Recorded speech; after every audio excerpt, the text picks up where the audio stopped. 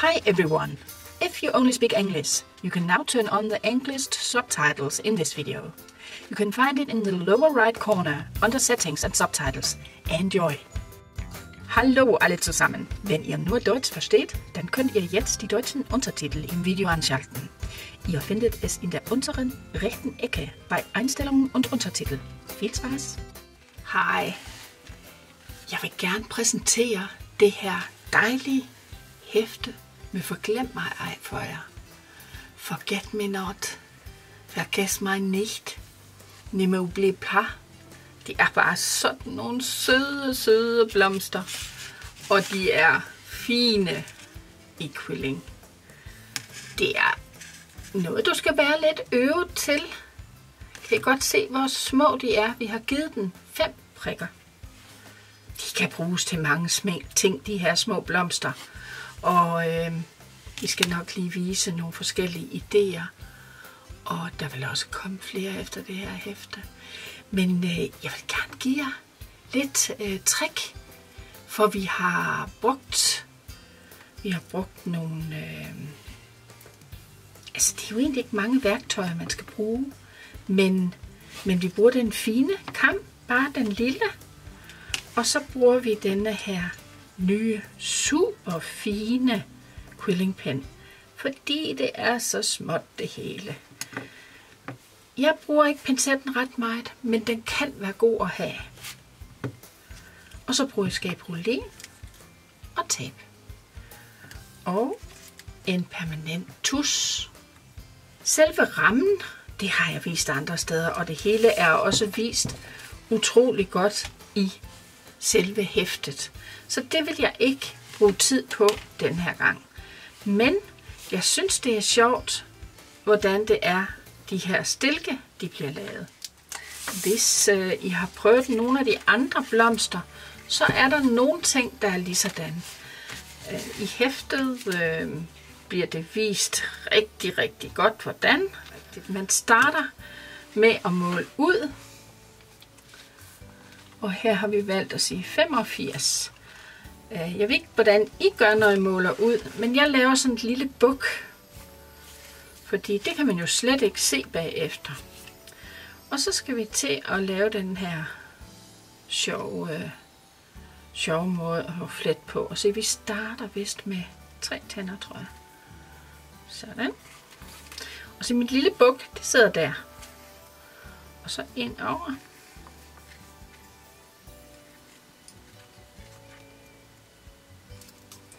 Og det blev 2 gange 3.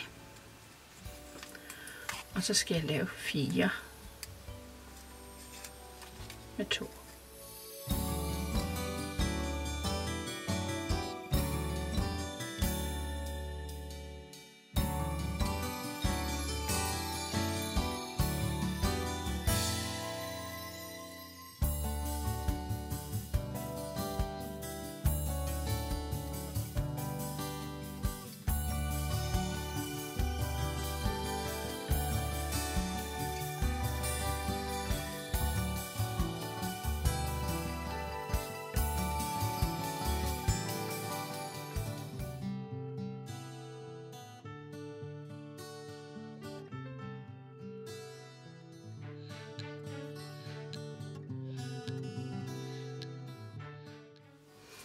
Nu er der 3 lag her i stilken, så vi kan give lidt facon på den. Og så trækker jeg den af. Sådan. Så har jeg fået sådan nogle fine lykker i lidt forskellige størrelse. Så skal vi... De skal bruges til at sætte blomsterne på. Det er sådan små blomsterstilke. Så jeg tager og kommer lidt lim på her. Lidt lim indeni. Jeg kommer kun på den ene side, faktisk. Jeg kan lige vise jer, hvad jeg gør bagefter. Sådan.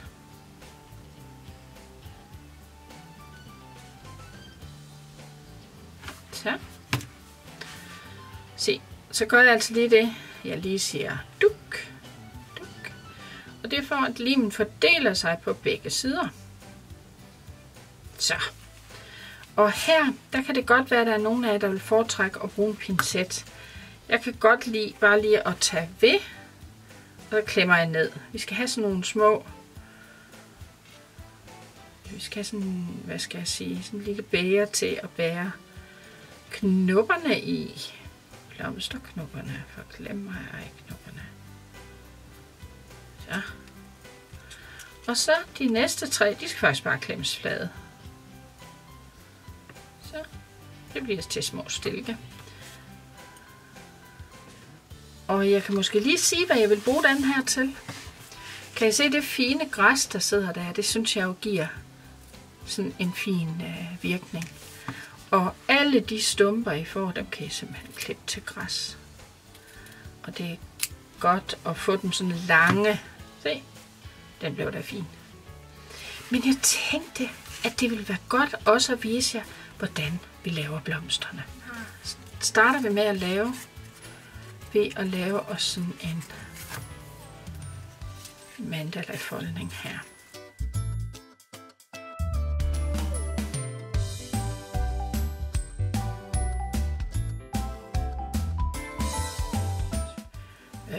Når vi gør sådan her, så får vi jo 8 dele. 8 8/8. Men vi skal kun bruge 5. Så de 3, dem tager jeg af her.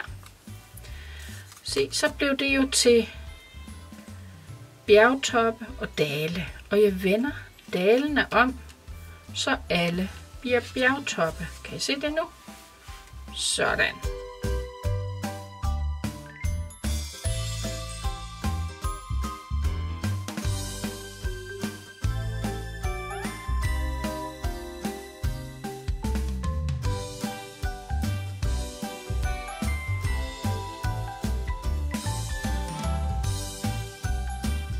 Og se, jeg synes det er lidt godt, hvis de lige ligger og tørrer lidt, så jeg tager den, der ligger her.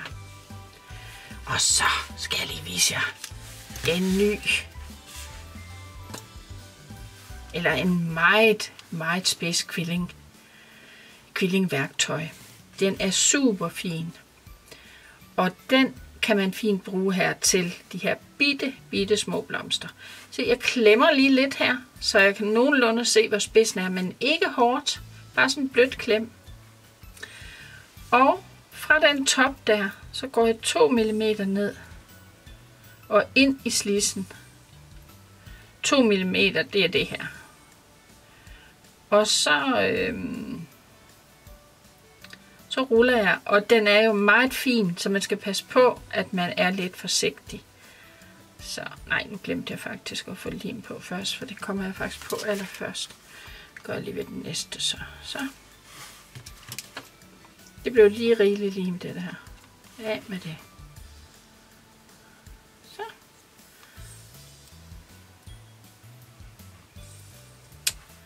Så vil jeg lige huske det her næste gang. Jeg synes nemlig, det er smart at komme lidt lim på her foran. Ikke særlig meget. Kan I se, hvor lidt det er?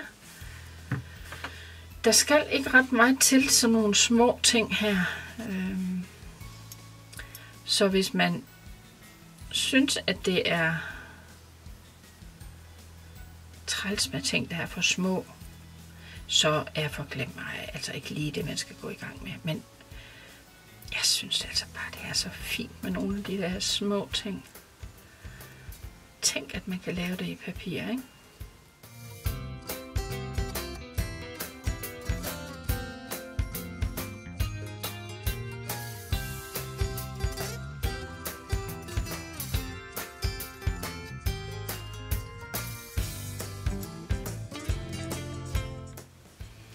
Se, bemærk her, man går 2 mm ned, og så rykker jeg, sådan, så det er derfra, man starter.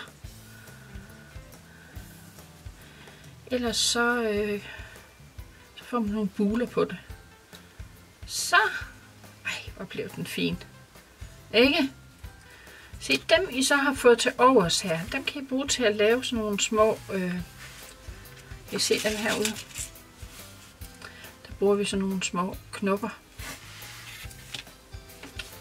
Og der bliver jo lidt mange af dem, men jeg synes altså også, de er dekorative sådan at bruge som det her. Drys lidt små knopper. Og der gør jeg faktisk det samme med lige kommer lim på, og så jeg går altså altid lige et lille stykke ned, selvom det er sådan en super fin pen her. Og så beskytter jeg den, altså fordi den kan så nemt brække den her lille spids, så I skal være forsigtig. Forsigtig. Så man skal ikke være hård ved det. I ruller bare sådan. Selvfølgelig skal den være tæt.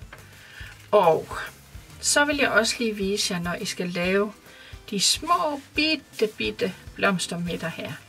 Så er der jo vist i hæftet, at man skal tegne 8 mm op. Så for at kunne lave det lidt hurtigt, så har jeg lavet sådan en harmonika en her. Og så tegner jeg alle de der 8 mm op her på. Se. Kunne man se det?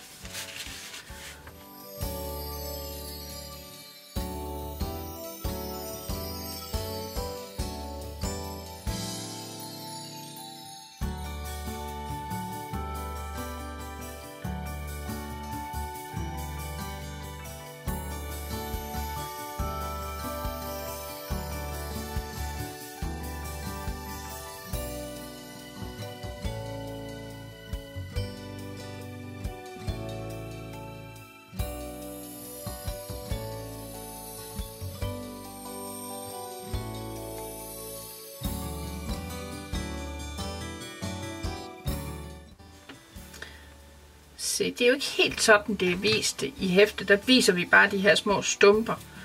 Så sådan noget her tænkte jeg, at det var et fint lille tip at få med i videoen. Øj, hvor er det altså bare småt.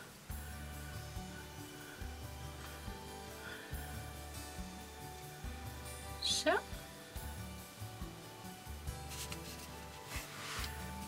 Så kommer jeg lige lim på her. Med det.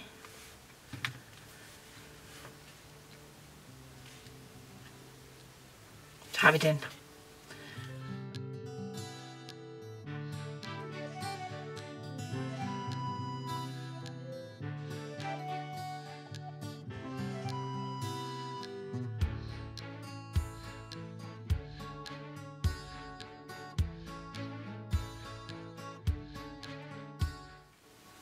Sådan. Så har vi 2 små blomster. Og se, de skal jo så sættes på de her stilke. Hvis I synes stilken er for lange, så kan I bare klippe lidt af den. Og så har vi de her små bitte duppeditter her.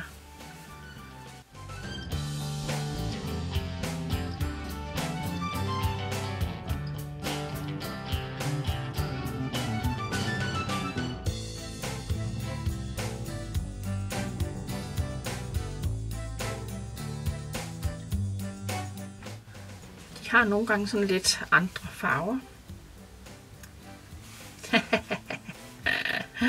Kom nu, kom nu, kom nu.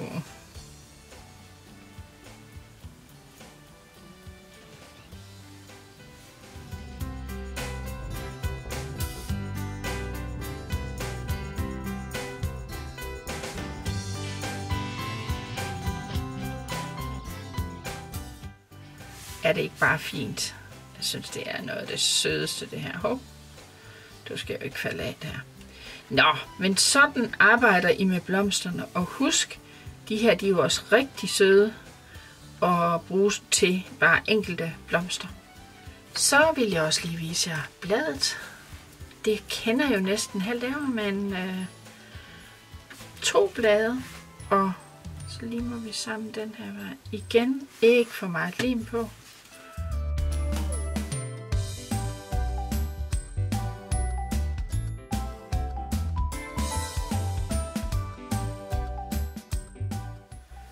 Og der er det jo vigtigt også at få lavet nogle små blade. Og så er I faktisk klar til at samle. Og om det så bliver ophæng eller andre ting, så håber jeg, I rigtig vil hygge jer med det. Rigtig god fornøjelse.